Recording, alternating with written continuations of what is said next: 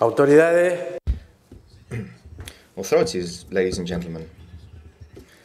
Tenerife Island Council was extremely generous, and in fact I cannot express in only 4 words the generosity that they have afforded to me by being able to open this extremely important event for Tenerife and for the Canary Islands.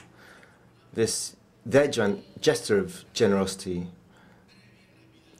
has allowed me to be able to just say a few words and to recognize the road that we've traveled here on the island. It is a privilege for me to be able to speak to you, but also I'd like to pay tribute to the generosity of every one of the 31 mayors of the island in the 1980s and 1984, and all of the town councils that came together in the Island Council who unanimously voted in an agreement. This agreement allowed every single town council to work bilaterally with the Island Council, and thanks to this agreement we were able to establish this plan that you have seen in the video. Therefore, I'd like to recognize and acknowledge everybody. I would like to also pay tribute to all of those hundreds of public representatives who looked at the situation and did all that they possibly could back in the 80s. So I would like to therefore give a vote of thanks. I really am enormously grateful to you. But if we do look back in time, this video was made at the beginning of 1985, so that was over 30 years ago. But if we go even further back in time, to the 1970s and the 1980s, we had a political transition in Spain, a great deal of social complexity. We were progressing towards a democratic country. And at the end of the 1970s, the institutions had not yet been voted in by the people. It was then that we began to set up our democratic institutions. And at this time, on the island of Tenerife, we had more than 200 landfills. As many as 240, we've had 220, but this is a huge number of landfills for the limited land area that we have on this island. And at this time, we had an enormous institutional complexity. I don't really want to go into detail, but these were the problems that we had to face up to at this time. So how was the island when we set up this island waste management plan? Now, the mayor of Santa Cruz spoke about the palmitum, but in those days, 13 town councils from the island sent all their waste, rubbish, in plain words. Obviously, we're going back in time. We didn't call it waste, we called it rubbish, garbage, trash.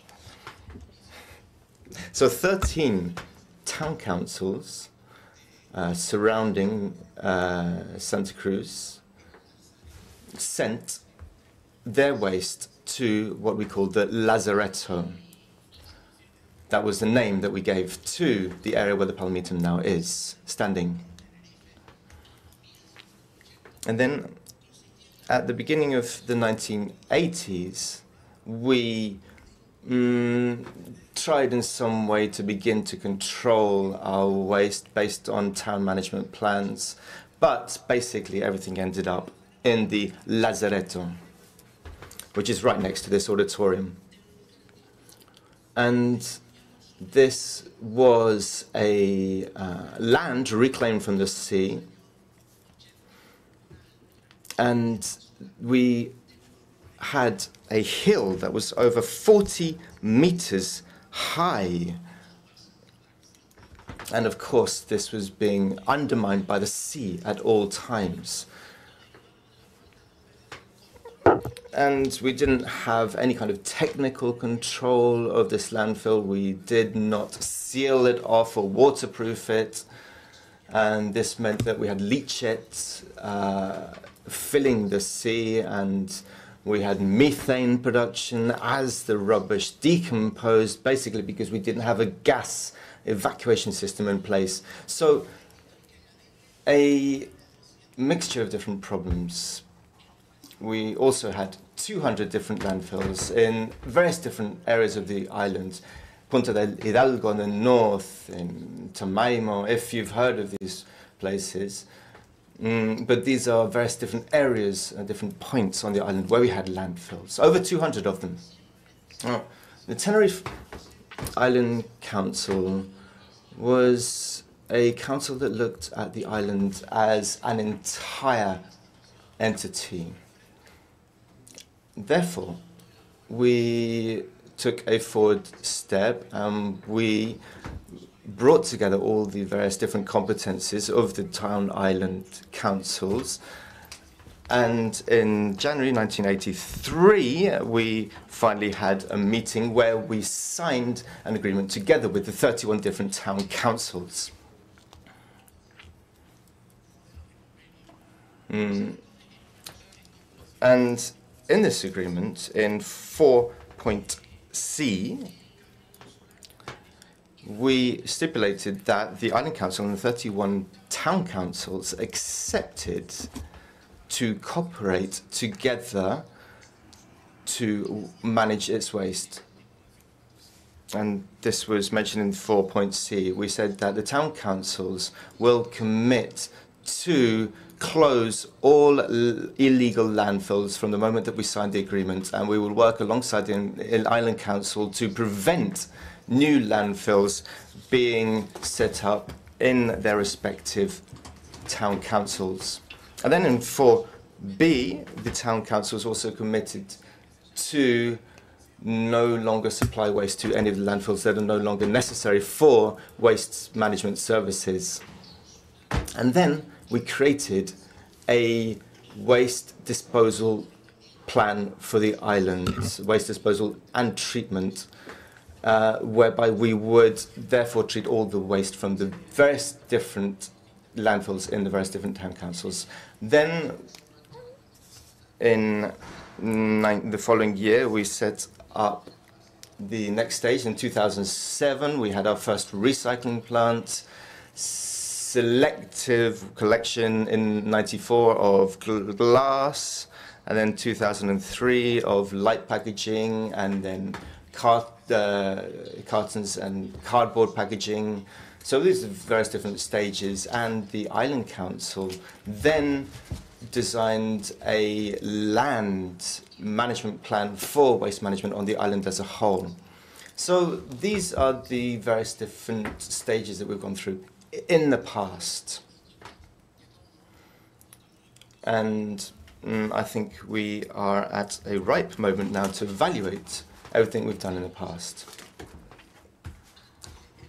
But I'd like now to consider the work of all the institutional representatives, the technical staff, university, academia, and I'd like to offer them my own personal consideration, because I have been working over the last 2 or 3 decades with the environmental department of the National Congress. So what is our future? Mr. Valbuena, the Island Council representative, said that we are fully committed now to a circular economy. When we manage our waste, we need to think of the perspective of the circular economy. This is the approach. So what is the next stage? Well, I'd like to focus on the last 3 months of last year, 2015. In 2015, I personally think that this was an important time for Spain, because we are laying the foundations for a sustainable management of our waste, so that we can have a transition from a linear economy that we've had in the past, based on management of resources, to a circular economy approach. We must now base on production and consumption processes that are efficient in the use of resources. And in the very last quarter of last year, we had three significant moments for our country.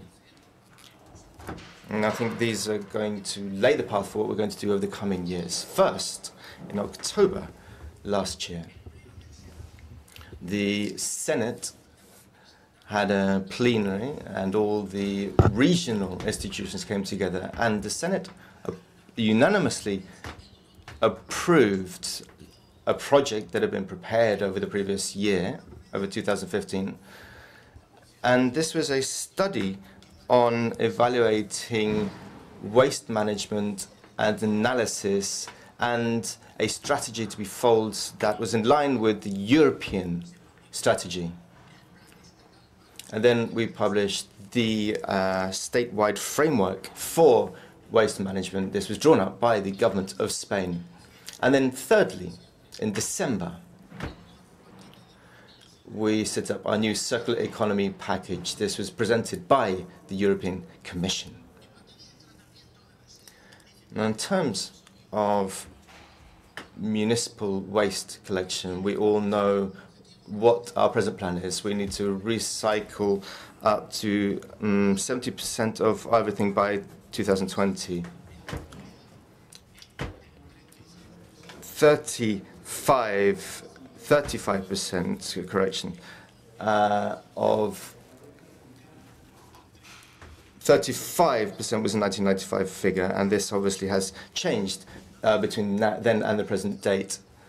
And 22/2002 law on waste management was a consolidation of this plan so that we can further manage our waste better. So the Senate, therefore, examined these previous laws, and they allowed us to follow the historical process of waste management over the previous years. They looked at this waste management study, and then they approved this waste management study in October last year, 2015. Now, this new law is a mandate for us as members of a democracy. And this document was based on waste management, management of resources, which is in turn based on the circular economy. And if we look at the conclusions of this document, it states that all of the various different local administrations have to have an effective and active prevention policy. And in fact, the island council and the town councils of this island, Tenerife, are now doing this in collaboration with the regional government. And the document says that waste management should be a priority area for all local councils. In fact, we've heard this from the chair of the council and various different speakers previously, that they are committed to this plan. And we also need to have a fiscal approach to waste management. And we need people to pay as they create the waste, and we therefore also need to be able to have a financial plan that reflects the real cost of waste production. And we also need to have a extended producer responsibility approach that will allow us to improve waste management and monitoring. We also need to make progress in the so-called second life of waste, when it is then passed on to the market once again as part of the cycle economy. So this is the plan, the document that was approved by the Senate. And then in November, we had the state framework program for waste management for 2016-2022. And this framework program has various different areas that I think that we need to focus on for the future. Now, we are already aware of the European Commission's framework program for a circular economy that was passed in the previous month. And the government plan is focused only on waste management itself. Some regions have already introduced legislation to encourage a circular economy. And this plan focuses on recycling initiatives between now and 2020. These initiatives that were laid down for us by the European Commission in compliance with biodegradable approaches for 2016. And there are many different areas for our consideration, but I won't go into any further detail. But then came to December, the last month of last year, the circular economy package from the perspective of the European Commission.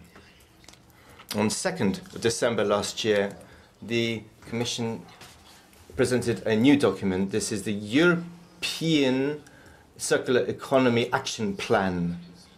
The name is Closing the Circle. We need to develop this circular economy package. We need to do it in establishing objectives that go beyond what has been laid down for us in this plan. We need to look towards 2030 and beyond as we recycle and dispose of our waste. And we therefore need to lay down the objectives for this plan. And as an annex to this main communication, we have also various different areas to be carried out in different fields, in consumption, in production, in waste management, in raw material use, in innovation, various different sectors, and in monitoring and control.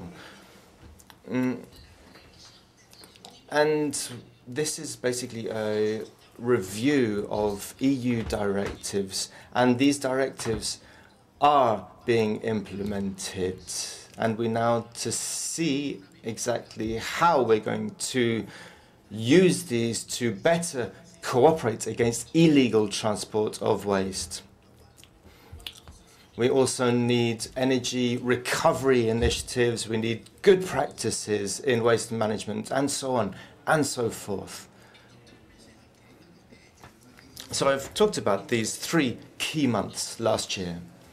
We have 3 lines of action, and these have made it clear to all that there is a wide-ranging concern, first of all, on the part of the Spanish public sector. We have the Spanish government, and then finally we have the governments of the regions of Spain. And then finally we have the concern that has been voiced by the European Commission and the initiatives that it has introduced. So this is an ideal moment for us to begin to make progress in every different area so that we can reach out to our citizens and we can make them aware of our position and our approaches. So therefore, I, as a citizen of the island of Tenerife, I, as a Canary Islander, am extremely satisfied by the work that has been done by the Tenerife Island Council, because they are modernizing. They're modernizing environmental attitudes. And this island has been a pioneer in this area over recent years.